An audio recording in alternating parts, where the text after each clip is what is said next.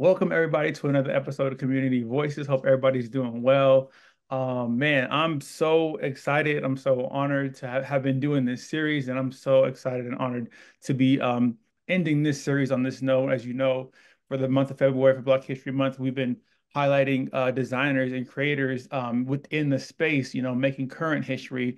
We have people who have done history in the past and things like that, and we make sure we uplift them and acknowledge them and acknowledge that work that continues to be done as we go on. But we also make sure that we shine light in our respective spaces on the people who are doing those things in those industries, the people who have set the pathway ahead of time and are still making those pathways, especially for people like me and others who look like me within the industry and continue doing that community work. So today, as we get ready to cap off the series, I'm honored, I'm thrilled, I'm excited.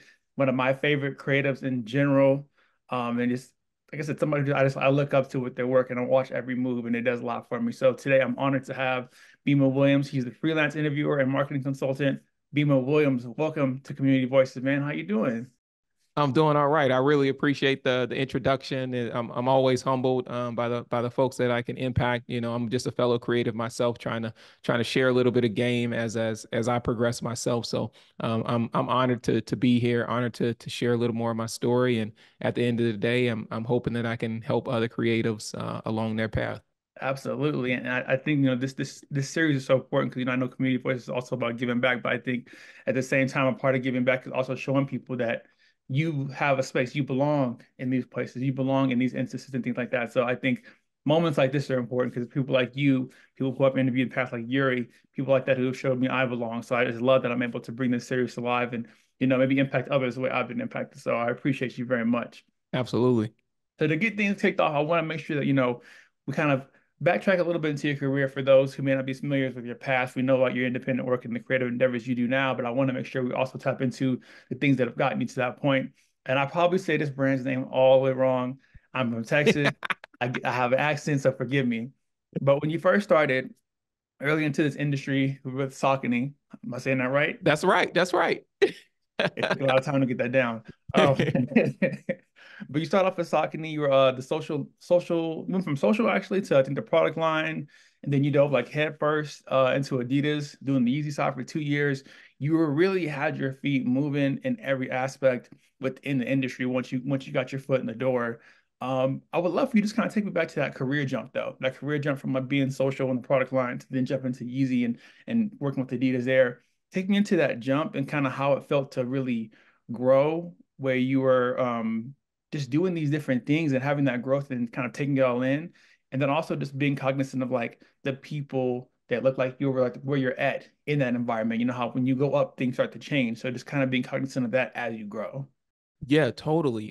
So there was a ton of things going on at that point when I was considering making that jump, and then I did make that jump to go over to Adidas to work on Yeezy. But one of the first things was like Saucony was like the best and biggest playground for me. It was where I learned so many of the things that I still leverage today from a marketing standpoint, but also a leadership standpoint.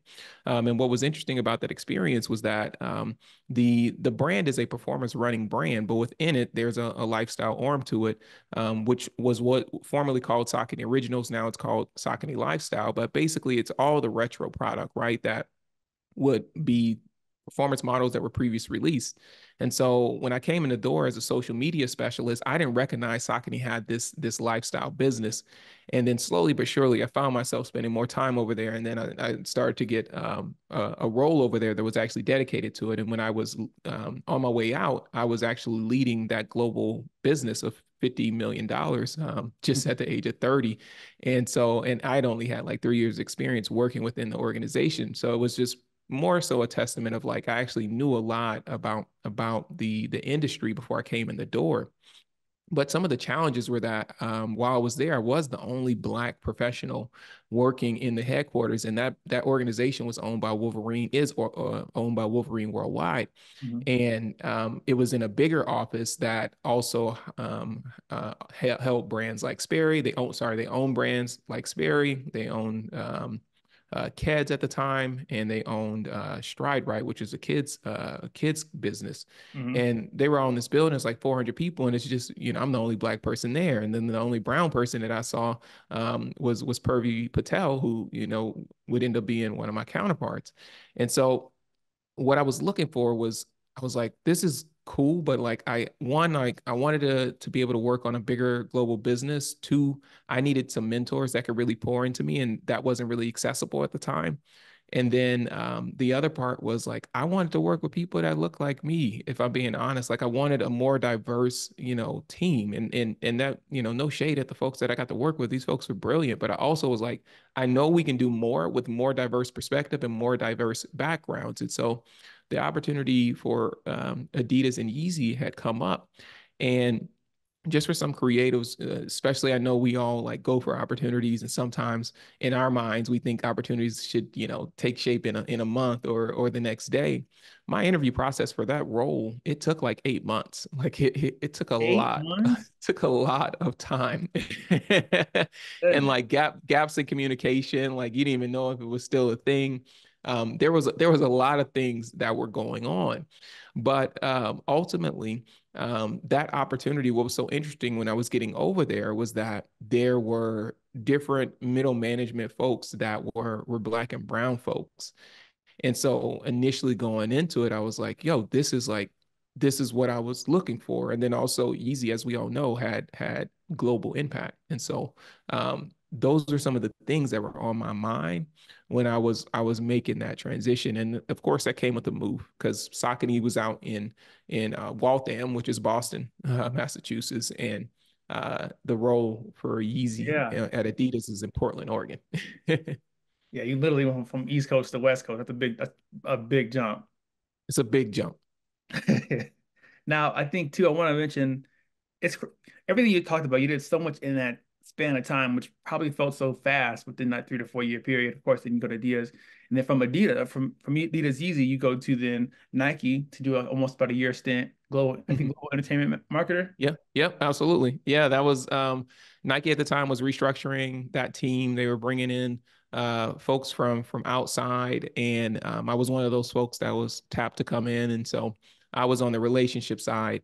So basically, between the talent such as like a Travis Scott or a Supreme or a Stussy, and a Yoon Ambush to the brand, and so my job was to make sure that the plan and the strategy that the brand had built was that it was actually being executed. And so, there's a lot of different people that I had to interact with. But 18-year-old me was like, this was like the dream, role. You're around like so much of what's people are excited about when it comes to sneakers. So it was crazy to even be in that position to have that opportunity. And I've been, of course, like personally, I've like watched your career for a long time and kind of studied and seen everything you do. I've always wondered to myself too, which is what I want to ask. In that what almost 7, 8 year time period of starting with Saucony to then Nike to then working independently and doing those things on your own freelance wise, have you ever took time to reflect on everything that you've done or all the work that you've done, or Hmm. everything that you've learned in that time period? Only a bit of lately, if I'm being honest with you. And it's more of this year, my or last year, sorry, my wife and I we bought our first single family home. Congrats. And thank you so much. And so a year of that time has passed, and in that time, we also took our first trip to Italy. It's a trip we wanted to take for at least over a decade now, right? So like it's been a long, very long term goal of ours.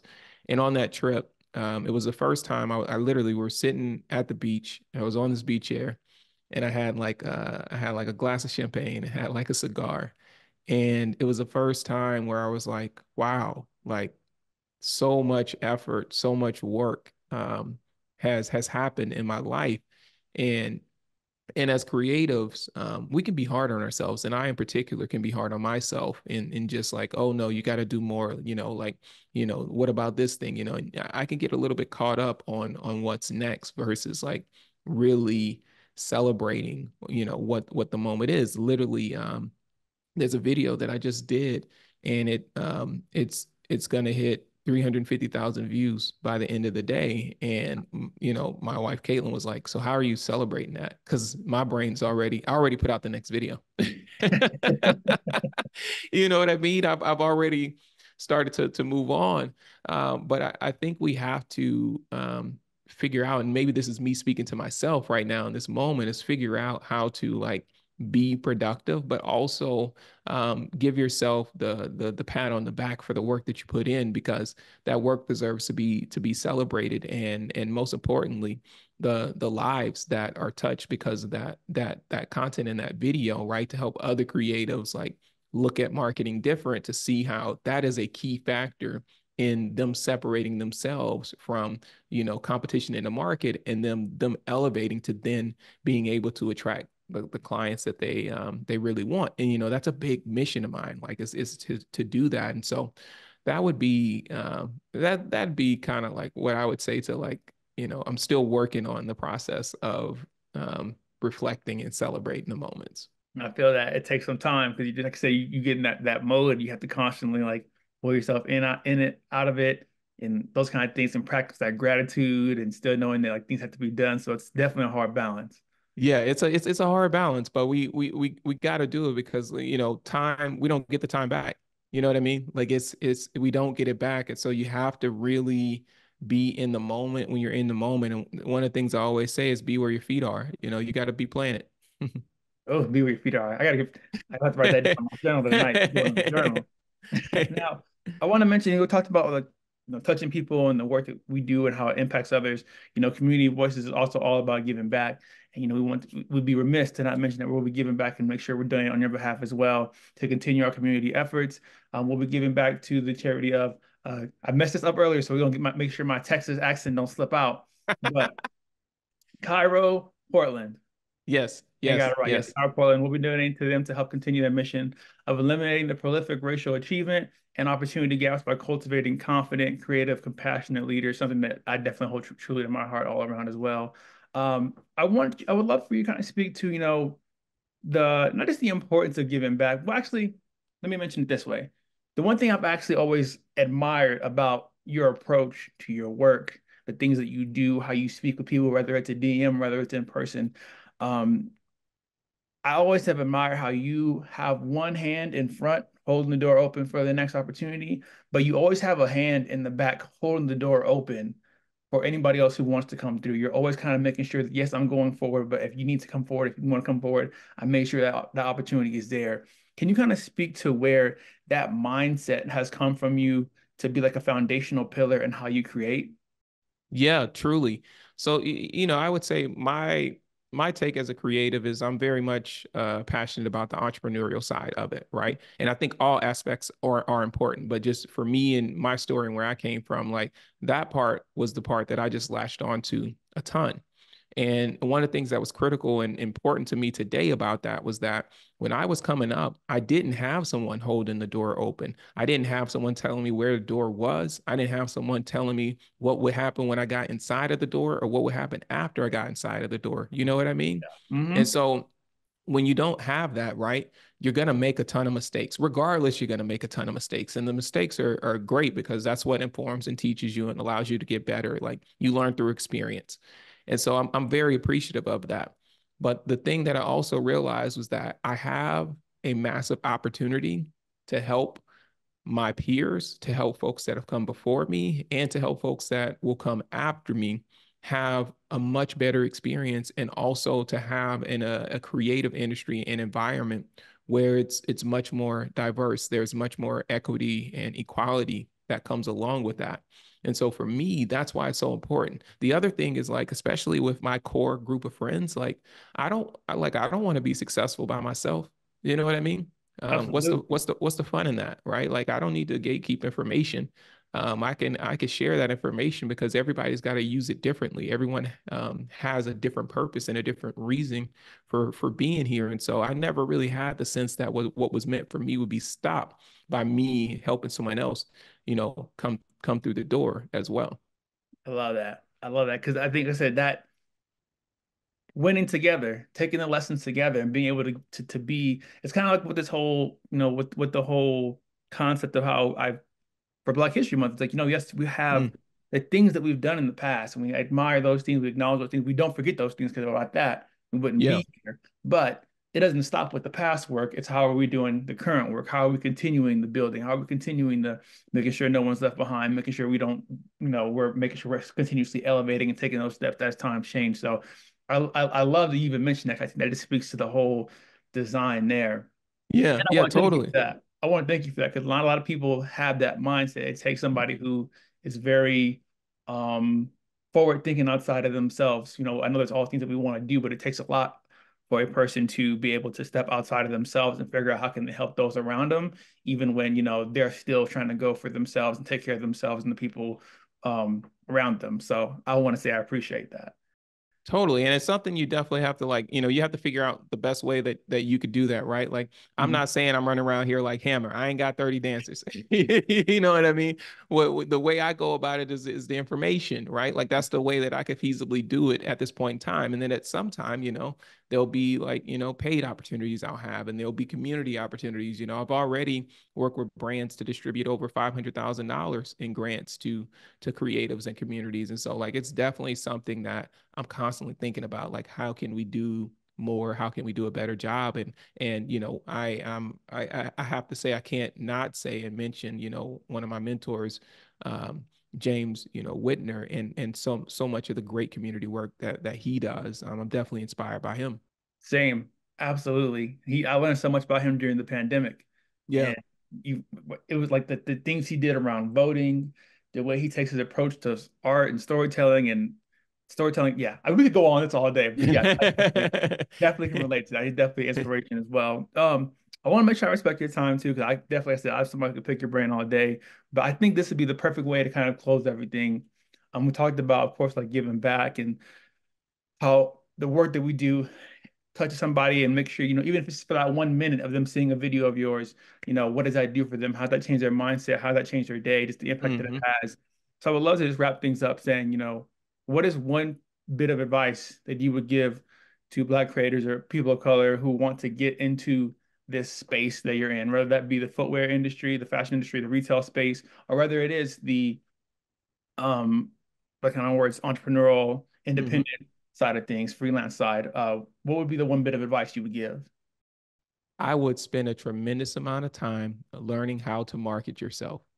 Mhm. I can't understate how important it is to be vigilant about your personal brand, how that personal brand shows up, the consistency of it across different platforms, or how you show up in email or how you show up in person, and how powerful that can be to help you attract the clients and get the business that you want and excel in your career, whether you are on the entrepreneurial track or if you're on the professional track and you want to get a job. It still is important to know how to market yourself. And so, and what I mean by that is strategically. So before you get into the world of like, oh, I need a headshot, or I need to spend money for somebody to design me a resume, or I need to spend time getting a website done, and I need to get a highlight reel done. No, I mean strategically. What is your personal brand? Who are you? What do you stand for? What do you do that's different than the other creative sitting next to you? You got to hone that information and know how to communicate it concisely. That would be the advice that I just want to drive home to any creative that hears this. I'm not going to speak anymore because I need to write that in my own journal as we speak. Thank you, Bima, so much for joining us for episode Community Voices. I appreciate you. And like I said, just continue doing the work that you do. It's so important. And just, I gave you my flowers earlier, but that work is just tremendous. Somebody's always watching. I think everything you do speaks to that exact theory, that exact concept. So like I said, again, from me to you, appreciate you 1,000%. Thank you so much. I really appreciate it. Thank you so much for the great questions, and thank you for the platform that you're leading. It is very important for these stories to be told, for these stories to be heard, because we can't be what we can't see. So genuinely, thank you so much. Ah, love it. Thank y'all, everybody, for joining into another episode of Community Voices. Until next time, take care.